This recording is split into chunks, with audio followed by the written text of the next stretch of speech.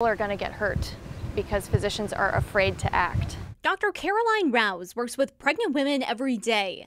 Often these pregnancies are wanted, hoped for, but due to medical conditions with the mother or the baby, Dr. Rouse says sometimes, sadly, they need to medically manage or terminate pregnancies. But with the future of abortion in Indiana playing out on the political stage, she worries about how future laws and restrictions could stifle a doctor's ability to provide life-saving medical care. I think a lot of medical providers, myself included, are concerned that we are going to be potentially criminalized for providing evidence-based medical care that patient needs. Jennifer Droback, a law professor at IU's McKinney School of Law, says news of Indiana's Attorney General threatening to go after a doctor for providing an abortion is making international news right now. She's been able to watch the latest from the Hoosier State unfolding from Portugal. While abortion is still legal in Indiana, Droback says she is not surprised to see the state's top attorney stretching the law in an effort to target this doctor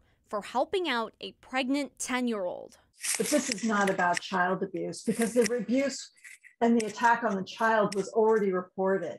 This is about somebody's political agenda trying to chill a doctor from providing needed medical services to this poor girl. Rokita's claims focus on allegations that Dr. Bernard had potential reporting issues to the state. Claims the doctor denies. 13 News also spoke with attorneys who went through Dr. Bernard's record on reporting abortions to the state. They were not able to identify any issues with her reporting.